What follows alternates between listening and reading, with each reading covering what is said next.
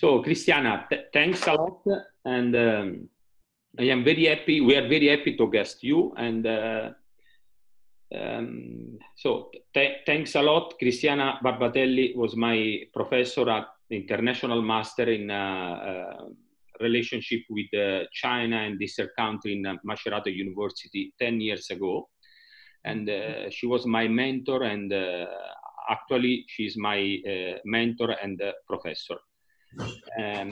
Thanks a lot, Christiana. We are very happy to guest you. And let me transfer the microphone to Fulvio for a short introduction.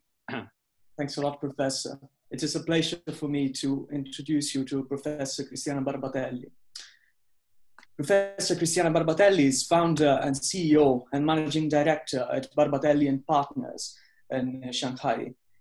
Professor Christiana Barbatelli completed her academic studies at Ca' Foscari University of Venice and Milan State University. She is in China since about 34 years, and she had dealt with small and medium-sized enterprises, operating first in the banking sector and then in management consultancy. She has directed projects on behalf of the IFC, the ATB, and the European Community, and she is consultant for more than 300 small and medium-sized Italian companies involved in China development projects. She is a unique independent director with a foreign nationality at the Shenzhen Stock Exchange, and she teaches at the University of Macerata Faculty of Communication Science. She was also founding faculty member of BIC, which is Business in China, that is a management training course on China by ISPI Bocconi. She is also a visiting lecturer in Tor Vergata, Rome, Faculty of Economics, and at the University of Macerata, Faculty of Political Sciences, where she teaches business management in China. She also taught in Jiaotong University, Shanghai, Chair of Creative Management, and she also teaches for the Executive MBA, Jiaotong University and Vancouver University.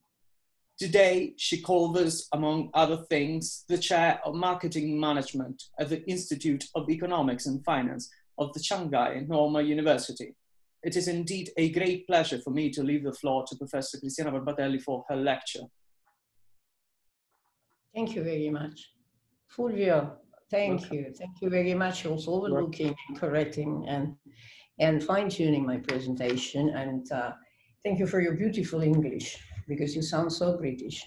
And it's been a pleasure. Thanks.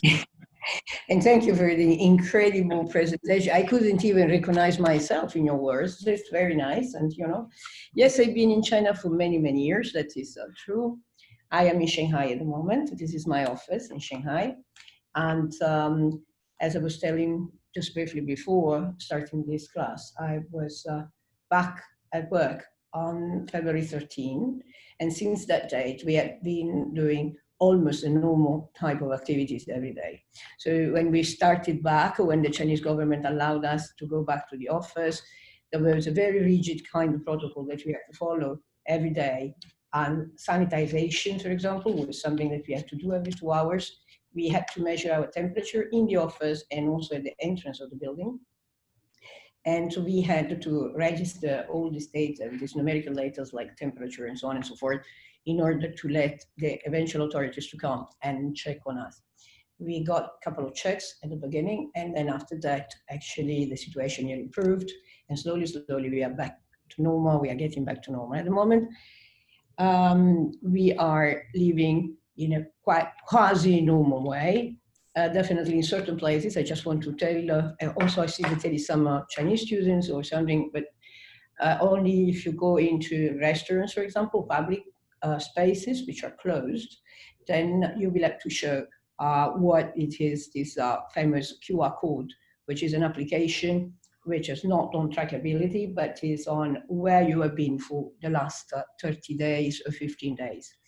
The green code allows you to go and check into other places, hotels, restaurants, and certain shops where they still ask you to show it. We got used to this in no problem and no time. We just did it. So I want to tell this to my colleagues and everybody who's listening to me, who is still in Italy at the beginning, let's say, of the revamping or the reviving of a normal life. There is nothing that human being cannot get used with. We can get used with everything, we adapt to everything, and we learn everything. And our memory is so incredibly short that when the crisis will be over, we will not remember the way we felt during the crisis. I want to tell you, to all of you, I want to tell you that there is always hope, especially for you. You are all young, and some months have been lost, but they're not being lost on your life. They have been actually giving you much more experience, much more in-depth kind of feeling, consideration, and a lot of thoughts and dreams and hopes that you have been definitely maturing and developing during this crisis. So with this wish, I start to tell you what is the world and where is the world going. If the world is changing or the world is not changing. My best wish is also to Professor Apolloni, and thank you also for thinking about me. Andrea Apolloni is a fantastic man. He's not only a very, very valuable and precious professor, and devoted to his researches and studies, but he's a marvelous human being. We have been spending many times also together in China. We met also in Beijing, we met in Shanghai in his frequent trips to China. So he's another very, very deep expert of China business. So thank you, Andrea Polloni. Yes, you were my student and now you are my boss. So that's very nice. This is a cycle of life, you know, and I think that having a person like you among my ex-students makes me very, very proud. Something good, you know, a little seed made a nice flower. So I'm very proud of that too. Let's go to ourselves. Sorry, I'm going to put on my glasses because I don't see anything, you know, I'm quite aged. And so it's very funny, but it's true. Let's look at Italy and China. I want to talk about how the world was, how the world is, and how the world will be. So will our world change? What will happen after COVID-19? What has happened here, what has happened in Italy and is happening in Italy, and what presumably we can forecast for the next few months or a few years to come. Italy and China this year were celebrating the 50 years of bilateral diplomatic relationship. On the 7th of July of 1970, Italy was the first European country to recognize it again, People's Republic of China, and restated their diplomatic relationship with the People's Republic of China. At the time, differently from what people think, was not the Italian Communist Party was pushing for this, but it was the Italian Democratic Christians. Actually, it was Mr. Fanfani who was pushing for repristinating the relationship long due with People's Republic of China.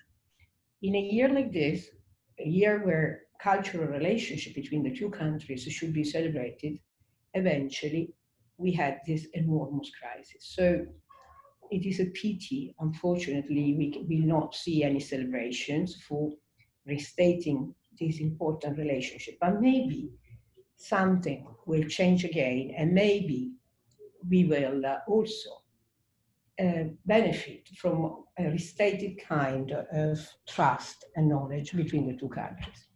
More than 1 year ago, 1 year and 3 months ago, in March of 2019, due to the effort of the Undersecretary of State, Professor Michele Geraci, and due also to the effort of the Italian government, Italy signed, as the first country in Europe again, an MOU, a Memorandum of Understanding, with the People's Republic of China about cooperating from the famous project which goes with the name of OBOR or BRI. China has been doing an enormous effort in the last few years in order to create a sort of a network made of communications, made of exchanges, made of local financing to support local economies, in order to expand over the Silk Road what it could considered a new kind of relationship with foreign countries, from China to Europe, and all the countries in between. Italy was the first European country who signed an MOU, a letter of intent, an intention to be actively cooperating with China in this project. After the signature, which was criticized, as you might be aware of, internally in Italy by other parties, political parties, and also externally by other countries and government of other countries who have been summoning Italy for doing this, which was seen as a real bold kind of step forward into favoring China. Italy eventually became a little bit shy. In August of last year, the party which was sort of ruling the majority at the government lost control over the Italian government, and a new alliance took over. So in that period, the MOU with China was put no more on the #1 agenda, but it was put on another agenda. I don't want to say that the newcomers didn't want to go ahead with MOU with China, but I think that there was something else on their agenda. There were new equilibriums to be reshaped, and so on and so forth. Before the end of the year, few important episodes happened actually in between China and Italy. About the fact that we had in November a fantastic Salone del Mobile, for whoever is not informed, is Italian furniture saloni, where all the Gotha of the design and furniture of Italy was present in Shanghai. Big time, I would say. Fantastic show, fantastic exhibition, hundreds of thousands of visitors, hundreds of agreements signed. We saw a sort of reviving of the two countries' agreements in a way which was much more factual, much real. Let's work together for design issues because China is interested in doing this, so let's bring our design to China and do something together. But unfortunately, the year ended with some sort of a negative echo. At the beginning of this year, we started to hear about this strange pulmonary disease which was going around in a part of China, in Hubei province. And we didn't, also us here in Shanghai, we didn't really value and we didn't pay attention to this. We just took it like, okay, could be a little epidemics kind of crisis, but it will be controlled and so on and so forth. This crisis became what you see now, what you have been experiencing now. I don't know where you are, but every country is being touched, so that's it, and that's where we are today. And so what happened eventually in these last months in the relationship between the two countries? But definitely we had a very harsh reaction when the pandemic started to show its real size, when we decided not to let, and this was the Italian government decision, not to let direct flights from China land in Italian airports any longer. Maybe you have been distracted till then, but until 2 weeks before, actually Italy and China, just to celebrate the pristination of diplomatic relationship, had been promoting and adding flights to land both in China and in Italy in order to increase the possibility of communicating with a major number of airplanes added every day and every week. All of a sudden, there is no airplanes flying between the two countries. This is, I want to remind you this because I want to remind also the Chinese colleagues which are listening to this that we have been really good friends. Our countries have been always interacting very actively, and we were doing beautiful things. Unfortunately, for now, I would say, maybe temporarily, this beautiful cooperation will be stopped. Then,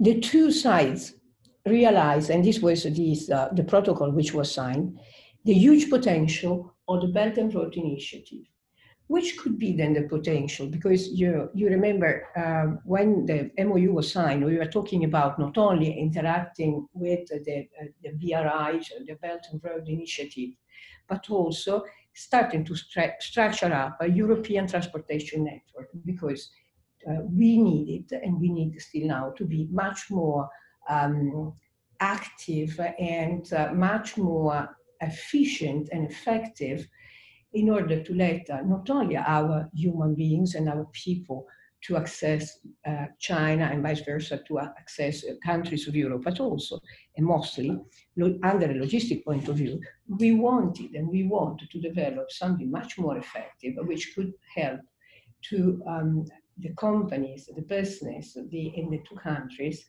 to exchange goods, products, and service in a much more effective way. I do want to see that when we signed this MOU, the spirit of the signature of MOU was absolutely in favor of enhancing this possibility between the two countries, of making it even more fast, more effective, in order to help not only the Italian companies which are in China investing, but also a possible and potential investment from China government or China in industrial units and operation in our country. But, there is always a but. We should have celebrated this year, 7th of July, 1970, but we will not celebrate, at least as far as we can see now. We can celebrate only with Zoom conferences like we are doing at the moment. And I collected some numbers, and these numbers come also from certain sources. I have to thank here the European House of Ambrosetti, which gave me these some numbers. We will have possibly a GDP decrease in Italy equal to, the possible estimate is minus 8.5% this year. China possibly will close with a minus, with a GDP still maybe positive, but maybe not more than 2%. And these are estimates which I cannot control now. We will have to wait and maybe see after September how all both countries' industry are reacting. One of the, this is of course, we will have also a lot of bad situations for companies, both in China and in Italy. Same estimates from European House of Ambrosetti says that possibly 17% of stressed enterprises will not make it, and they will have to close down. We are looking at the moment in what is happening in this country, and I can tell you that definitely some minor companies, especially in certain fields like, for example, textile or simple mechanical processing, are closing down. Here, as well as all over the world, and especially also in Italy, one of the industrial sectors which has been the mostly hit is hotel, restaurants, and catering industry. Only every month, only in Shanghai, we monitor the fact that at least 50 to 60 restaurants of the ones that we know, and not the Chinese ones, so let's say, which are populating the whole town, are closing down. Many hotels are closed down. For example, hotels like Four Seasons or one part of the Sheraton, or big names like this. This industry has been hit very, very badly, and we don't foresee any sort of revamping in this industry for at least another 8-9 months. This is very, very tough to say, and is very sad also to consider, but it will be like that. Possibly in Italy, we will have the same kind of stressful situation. We will see now. I know now that more or less most part of factories have reopened. Many shops will not reopen. Many restaurants possibly will not make it. And I read with a lot of pleasure the fact that eventually, if you go on holidays and you stay in a hotel for the summer, you can get some money from the Italian government. The Chinese government didn't do this, but it's definitely pushing on a very strong way toward the commercial emphasizing of buying and purchasing. For example, the weekend, the 1st May weekend, was expanded to 5 days. So normally it's only 2 days. But in order to push for Chinese consumer to go out, to maybe have dine in restaurants or going visiting during the long weekend, some touristic spots, they expanded the holidays to 5 days. Yesterday was, for example, another day, all of a sudden commercially pushed, artificially pushed, was the 20th of May, which has been transformed overnight into another Valentine Day for couples. So in Chinese, the number Wu, which is 5, and 20. When you read 520, you read 520, which sounds like Wu Arling, and which sounds very similar to Wu Ailing, which means I love you. And these kind of initiatives might make you smile and laugh, but eventually are all pushes from the government to repristinate trust in the market from the consumers. A good amount of companies will take advantage, we were saying also, of the fact here in China, and I'm speaking about Italian companies, of the fact that definitely the relationship between China and the USA are really strained during this period. So European companies are seen at the moment in a very, as like a positive kind of partners to China economy. And at the same time, instead, we saw, but this was already starting the second half of last year, quite an amount of American companies withdrawing from China business and trying to substitute the supply chain which they had constituted in China in the previous 10 years and 20 years with other countries. For example, the alternative now research for is Vietnam compared with China before, or Thailand, which have been offering their capabilities in order to absorb what before was built and manufactured in China. This situation will possibly go on until the end of the year, because as we know, the USA presidential campaign will possibly block a much more serene and return to normality of the relationship between the two countries, United States and China.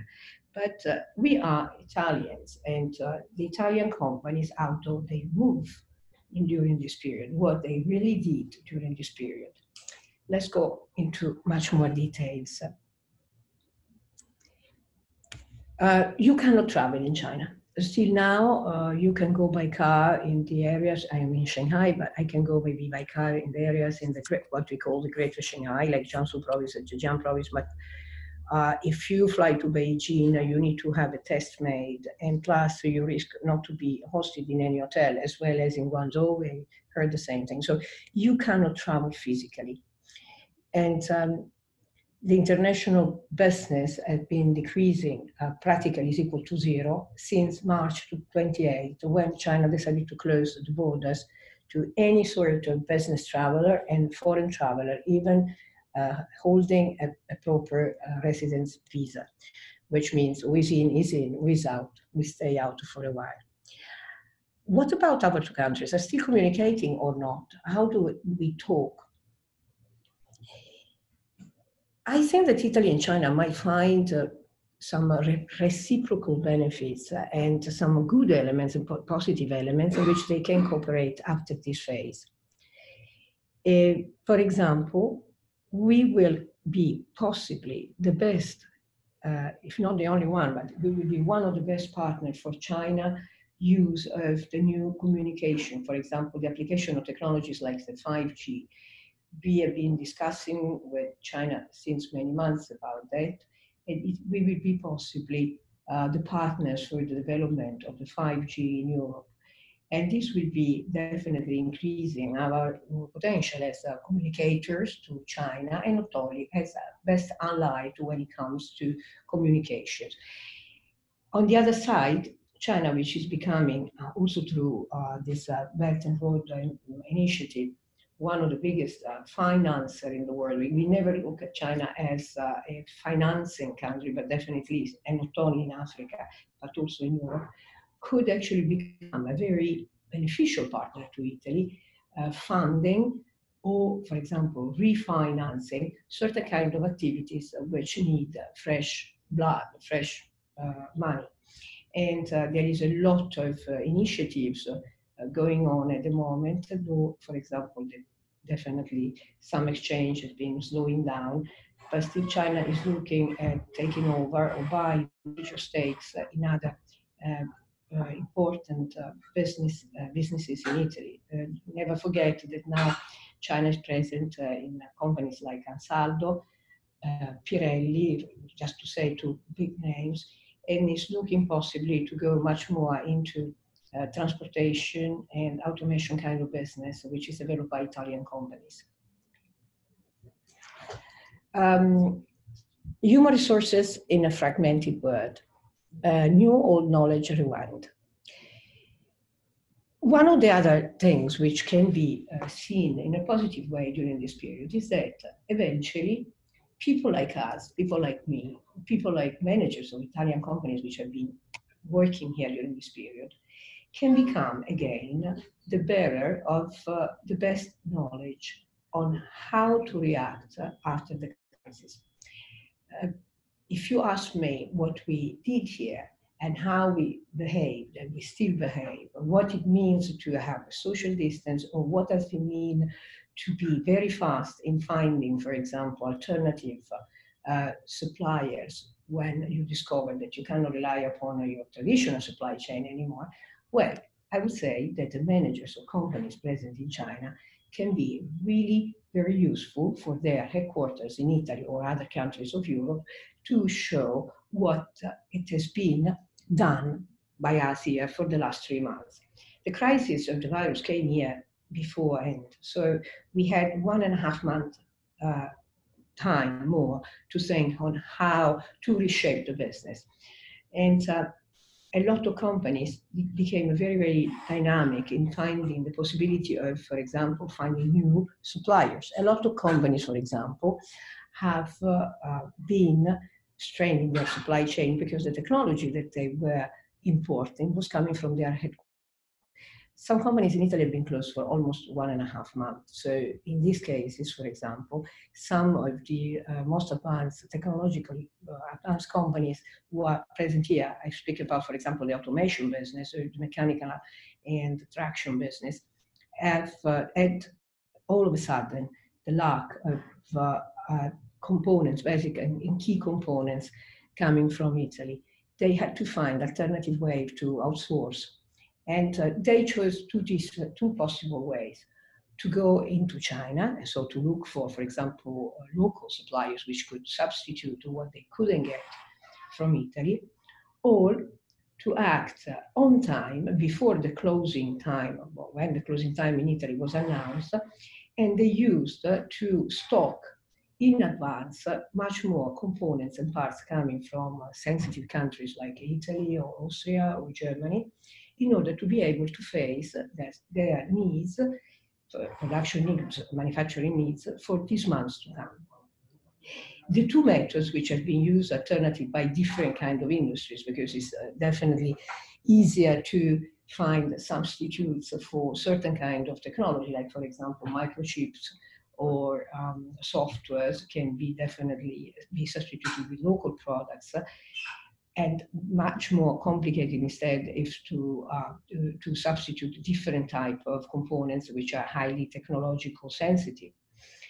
And in other industries, for example, these two methods have been used by Italian companies during this last 3 months. So we have companies which have been doing stocking and piling up in their inventory good amounts of components in order to be able to serve their clients here, or they have been very fast into finding alternative suppliers in the areas where, for example, business was going on or companies were not closing. Let's look at what, for example, China will come out with in the future with regards to Belt and Road. Belt and Road Initiative post because mobility and both boundaries and borders are part of Belt and Road, which means Belt and Road Initiative is a plan where China would push and enhance possibility of moving goods and moving through, for example, rail services, trains, more roads, more airplanes. As we said, this initiative will slow down. But mobility will not slow down when it comes to supporting local governments from China in financing the initiative of OBOR, of BRI, with funds, fresh funds coming from this country. So in a way, the infrastructural hardware part will slow down, but the mobility part, the software part, and the financing part will still follow its own agenda. Made in China 2025. This is a very interesting project. Made in China 2025 has to do with Internet of Things. Is a project which China 3 years ago baptized, which will try to take China industry into China 4.0 or, Industry 4.0, or even much more into Internet of Things kind of status or level. We have been seeing during this last 3 months an incredible acceleration in new technologies. Just before I started this class, I was discussing with the colleagues about this application. If I can now, I will show it to you. The application which has been given automatically and used automatically starting from February by all the citizens in China for tracking their latest passage or let's say, just to say where you have been for the last few months and few days. There is this technology, if I can open up, I will show it to you, which is made health. Let's see.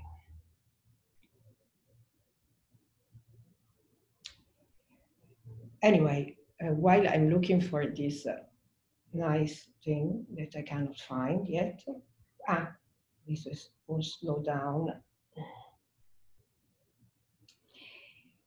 We have seen an incredible acceleration of a lot of other technology. In the last months of 2019, China was emphasizing, for example, a new technology for the face recognition.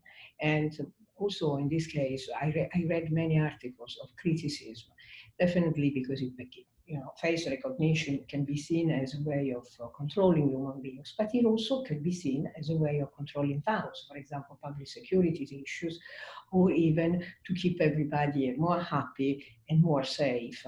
I just want to tell you that very recently, bicycles were not stolen anymore because people are so scared of being filmed when they stole a bike even during the night that eventually this kind of technology, I can say, was particularly benefiting people like me who leave the bikes outside on the road every night. So this was this was already quite advanced, but this technology accelerated even more during this period of crisis. First of all, because obliged like we are right now to use different type of communication methods and different type also of recognition methods, then we had to start to use applications which are intelligent application and can tell things. I will be able eventually to show you very soon, so you will see what we are talking about.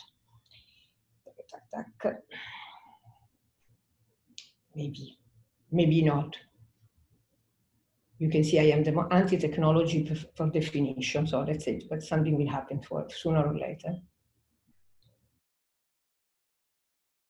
While it is thinking, I go ahead. So, will China be able eventually to restart again in Made in China 2025? I do suppose yes. I suppose that the 4.5 months, 4.5 years, which have been left to the realization of the project, will definitely be enough for China to take at least a good part of its industry, not all the industries, into a very highly technological kind of state and interrelated by Internet of Things. For example, the possibility of controlling production or stock inventory or piling through softwares which allows you to be at home, for example, and you can work from home, but you can control the factory in a completely automated way. This is what I was telling you, and this is the kind of application which eventually we are obliged to take with us, and then they control us with this. This tells the authorities or any type of, for example, management in buildings, in blocks, in restaurants, in public areas, whether you have been living for dangerous areas in the most recent 15 days. Applications like this, or technology applied like this, will definitely be used in the future, and the client possibly also, to improve efficiency and speed up the efficiency of certain industrial field in China.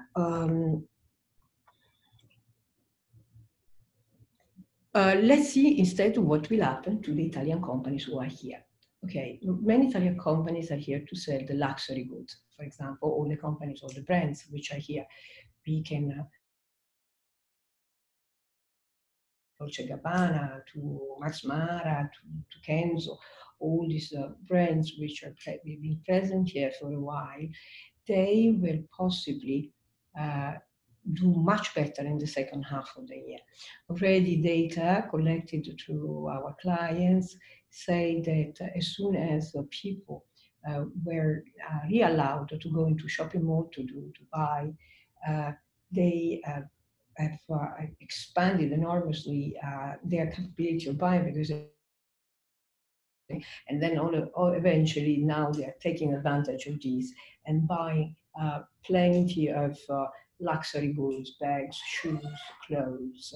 And I was told that, for example, in the last 2 weekends, the various boutiques of goods have been packed with people queuing up to go in and buy. So I would say that in the luxury goods industry, possibly Italian company will do very well, especially I think that the second half of the year will be very significant in terms of sales revenues generated in this area.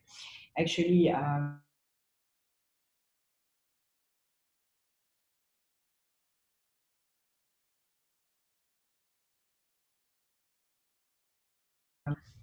of their brands will possibly be equal to 70% of the overall global sales all over the world. So there will be an incredible increased amount, which will be generated in this country and countries in the neighboring countries like South Korea or Singapore and the other countries nearby. So for the fashion and luxury, I think that Italian companies will do quite well. Let's see instead in the other fields.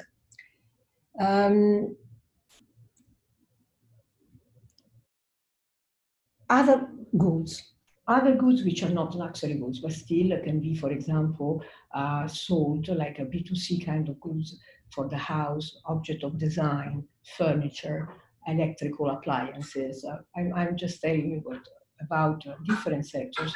Also in these fields, we forecast that there will be a very huge growth in the sales turnover, especially starting from the second half of the year. People cannot travel, so people don't travel, so they have to buy what they find locally. So possibly this will benefit Italian companies which were here before, and they were selling, for example, other kind of products that are not connected to fashion. Well, if you were not here before, definitely it is easy to say that it will not be easy to start a new business again, because first of all, nobody can come into China, and actually we were no more traveling. We restart only at the end of the year, and not being able to come to China is impossible for many entrepreneurs to start new business, because you don't start a business at distance. So there will not be an increase of the Italian direct investment in this country until possibly 2021. And then in 2021, we will have to see how is the overall situation of the Italian industry and whether there will be remaining budgets to be used for China investment project.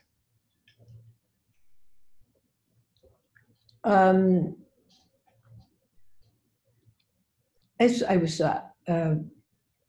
saying before, starting from 1986-87, starting from the date when eventually the foreign investment in China was regulated by the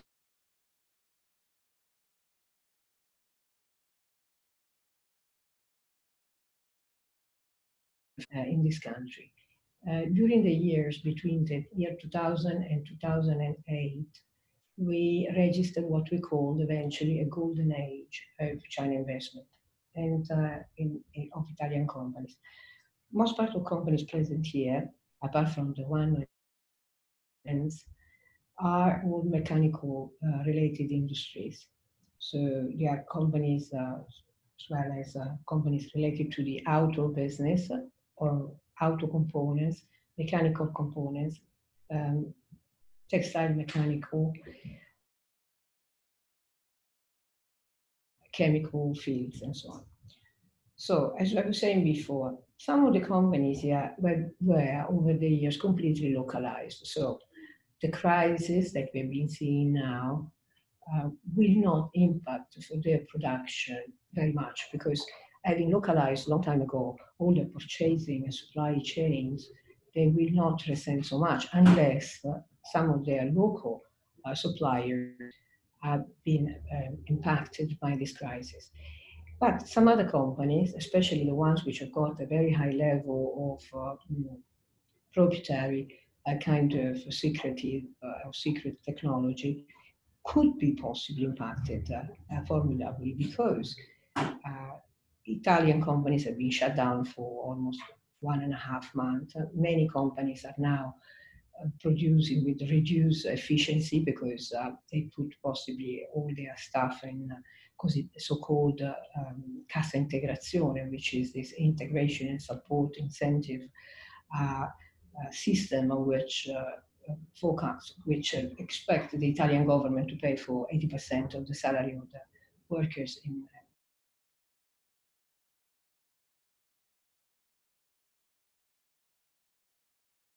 this, as I was saying before, in this month, they have found a way to substitute this highly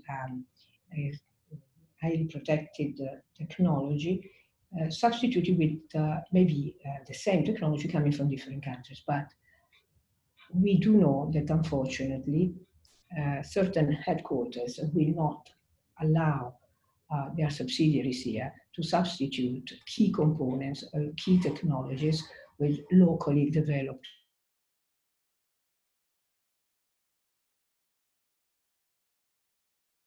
Maybe they will not be able to serve their subsidiary here from Italy or from the headquarters, but maybe from other countries where they are present. For example, most part of the mechanical companies globally present here have got also plants in the States, plants and or research center in Germany or in France. So possibly, maybe the Italian part or the quarter will close down, but the other operations can provide.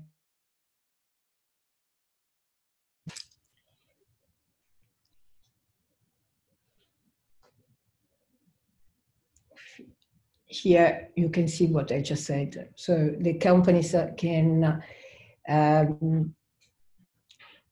can decide, for example, to have a part, the ones who are part of integrated supply chain, and they are even small global multinational companies, might eventually decide in the future to differentiate and dislocate their supply chains in the different countries where they are. One of the conclusion, and I was discussing this morning with one of my clients who is into automation business, is that the foreseen economic system in the future of supply chain will be sort of a local, smaller, and localized supply chain for each plant of production that multinational companies have. So what it means? It means that you have a factory in India. It is forecastable and foreseeable that eventually you will source out to local supplier, Indian local suppliers, in order to avoid blocks like the ones which are happening right now, and in order to be autonomous in your own way. Same thing for companies which are present here in China, or same for same companies which are, for example, present in the United States of America. So what we can foresee can be seen as a dislocation or a locally relocation of locally servicing supply chains. Other companies instead can take the certain decision of relocate outside China. Why?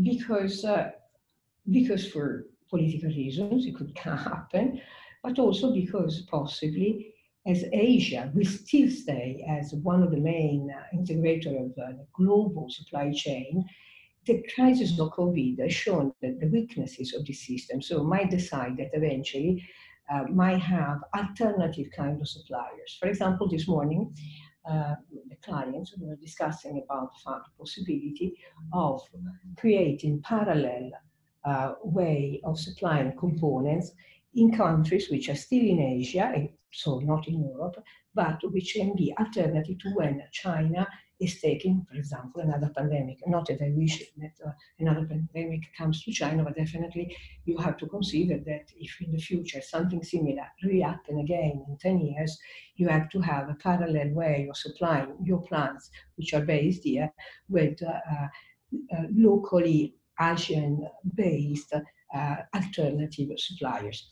This could all be taking companies to take a lot of decisions which can change continuously also their shape, their way of thinking about the business in the future.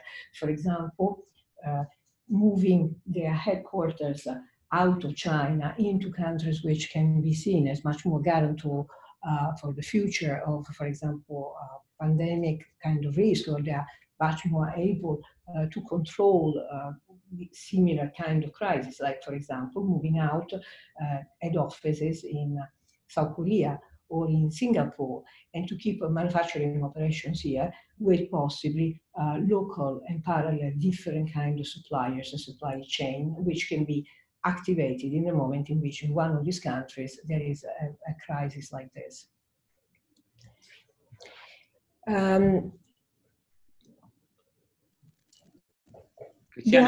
We have only 5 minutes more. Okay. And then I would like to open some question and discussion with you. Yeah. Anyway, I think that I can close in 5 minutes saying that definitely what we have been seeing during these last 3 months is that companies now need to think with a very much higher level of flexibility.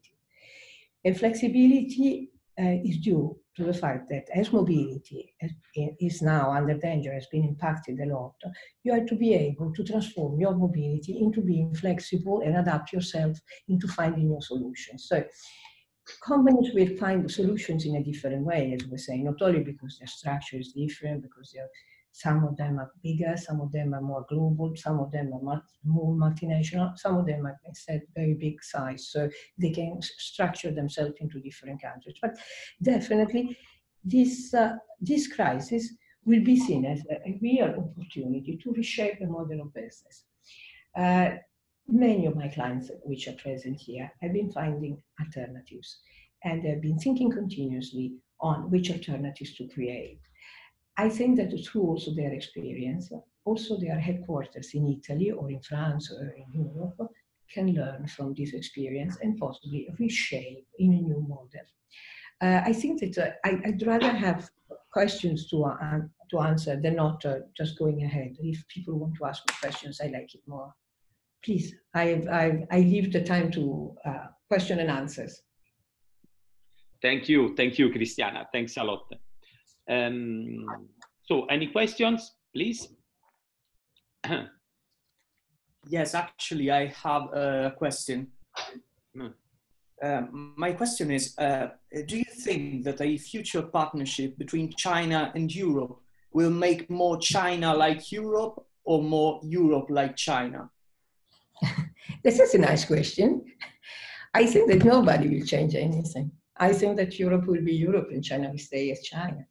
But I think that definitely the relationship will improve a lot, also in consideration of the strained kind of relationship which is now between United States of America and People's Republic of China. I think that China will help a lot of businesses in Europe, and Europe will get more back to China with a lot of trust more and make new investments. Actually, at the moment, the European Union is negotiating with China for new possibilities of developing business in common. Not last, as I was saying, the communication industry with the 5G technology, for example, which is not, while in the States, in a very goofy manner, has been sort of crushed by Mr. Trump, in Europe has been seen, has been welcomed by a lot of communication companies. So China will be China, Europe will be Europe, but definitely much more hand in hand. That's my vision. Thanks a lot.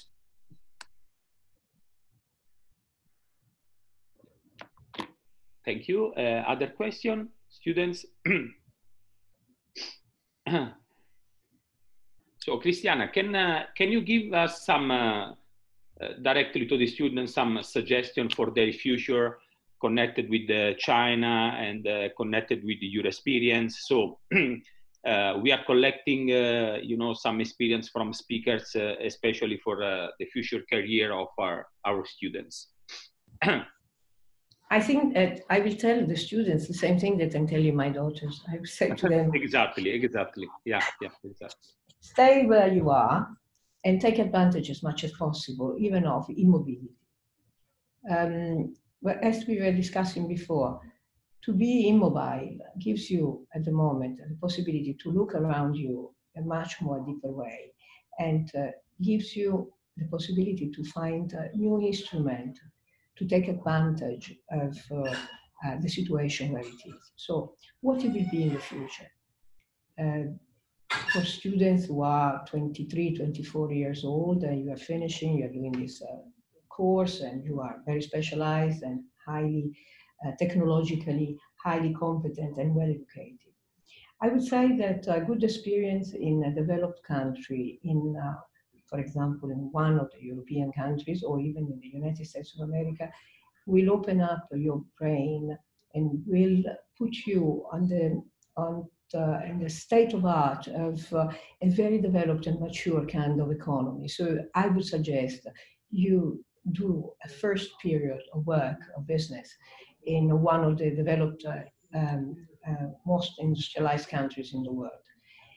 After that, I think that China will become more and more a challenging kind of country, and this industrial background will become stronger and stronger. If eventually Made in China 2025 will really be real, then definitely we will talk about an industry here which will be highly technological.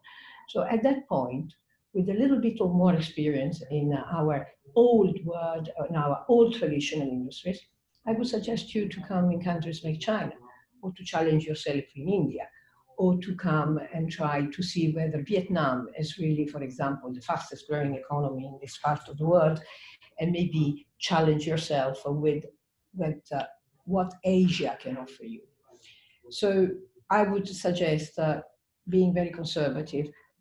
Do your bones and make up your bones in the old world, and then run in the new world.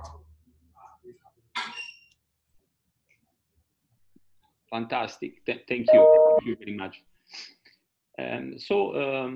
Other questions? Very silent. All the students are super silent. Very shy, possibly. One of the things that people told me is that these Zoom rooms are really making people very shy, because you sit in front of the computer, but maybe you are not, I don't know, maybe not properly dressed or something, like, you know, very sporty and so on and so forth. So nobody really wants to show the face, so nobody wants to speak. Absolutely. So We are starting the second round of our webinars today with Arthur Delit. So thanks a lot, Cristiana. And let me call Corrado, and probably he would like to... Corrado is here. I can see him. Yeah. He's not shy. Today. A lot of professors and... I was also stay silent. Yeah. But I got engaged in what you are showing us. What I'm showing you. Hi, you are well dressed, so you're also showing yourself. That's very nice. That's it. Reasonably where are you? You are in university or you're at home? At home. At home, okay. I think that, yeah, it is it has been quite a challenge also for me to talk behind my computer. Sometimes I feel very stupid because really I just look at my computer trying to find the faces. I used to. You know that I'm very physical when I am in class. I like to go walking around and talking and approaching and talking to students one-to-one. But this is the moment. This is the moment what we are doing. So I am sure that in September things will go back to normal, and I'm sure that also universities will reopen. I hope so for you guys. And at the moment is what we can do anyway. The simple canvas I prepare for you is very simple. The notes are very simple. Some data I have to thank again House of Ambrosetti, because they are my partners in this adventure in China, and they are always very well informed, and they have ideas, and these ideas, some of them I put in this very minor presentation that you can use for your own considerations. Anyway, take this time as the best time of your life. Doesn't matter. Don't feel, and I want to tell this to students, don't feel that you're wasting time, that you're losing time, and that the life was not fair with you because for 4 months you had to stop. I think that there is a lesson to learn in any kind of situations. Actually, make it precious, because in the future with your kids, you will say, I was there. I lived through that period. And you can tell your kids, and they will listen to you, and they will say, and they will ask you, what did you do? How did you spend your time? And you will tell them the magnificent things we are doing, like talking to each other through computer screens and sending beautiful words to each other, maybe studying more and learning maybe a little bit more about ourselves. So consider this moment as a precious moment of your life. Don't be depressed, don't be sad. That's what I'm saying.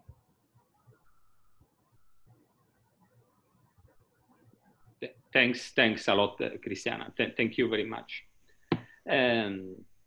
Okay, I hope we stay in touch with you. And Corrado, do you want to tell something more? Okay, fantastic. Grazie mille, Cristiana. Grazie. Thank you to everybody, and then a big wish for good health. Stay safe for China, and here we are back to normal without masks, so you will be there very soon also yourself. Take care of yourself, all of you. And remember, don't be sad. Consider that this is a part of your life and maybe very precious, very important. Cherish any moment in your life, okay? Good. Thank you. Bye. Thank you. Ciao, Cristiano. Thank you. Thank you. Ciao a tutti. Bye. Okay. So we can take probably 2-3 minutes of break, and then we will start with Arthur Delit. Grazie, Cristiana.